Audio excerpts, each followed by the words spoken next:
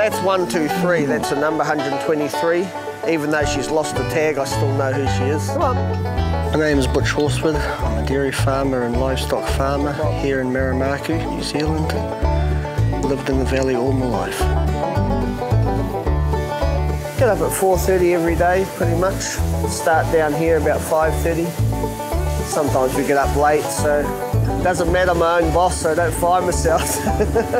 I wouldn't say I love cows, I like working with them. Just be careful if they mess, move out of the way, it stains clothes. I last about 2 days in an office and then I get really itchy to get outside. Sometimes you've got to get down and get your hands dirty and put in a bit of manual labour. It's not all sitting in the tractor seats. Married to Karen Hall. We've been married 29 years. We really enjoy life together. Sweetie, did you spray the front ones? She got some advice when we first got married from an auntie. Don't learn how to milk. She only kept that for about 3 months and then she's been milking ever since. On the farm we've got dairy cattle and beef cattle. Sheep, chickens, dogs, a few pigs. We have one cat, the rest are boarders. Come on. Well, I think right from Adam, you know, the Lord told us to take care of the earth.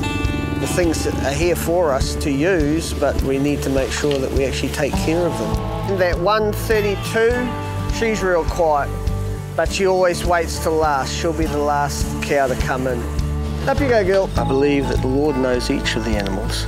I think He expects us to look after and take care of them. You're all right. Well, I learnt when I was shearing full time that they weren't worried about whether you'd done 200 or only 150. If the sheep were shorn properly, they were happy for you to come back, even if you're a bit slower than some of the others.